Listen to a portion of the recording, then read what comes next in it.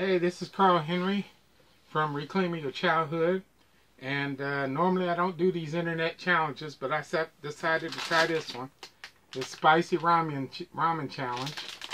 And I always loved ramen since I was a kid, and I started eating spicy food when I was a kid, probably because my mother used to put hot sauce on my thumb to stop me from sucking it. Didn't work much, so we're going to give this a go. See how this goes. Looks good.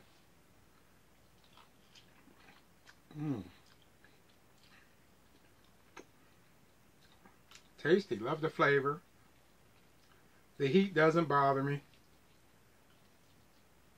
I could order a case of this stuff.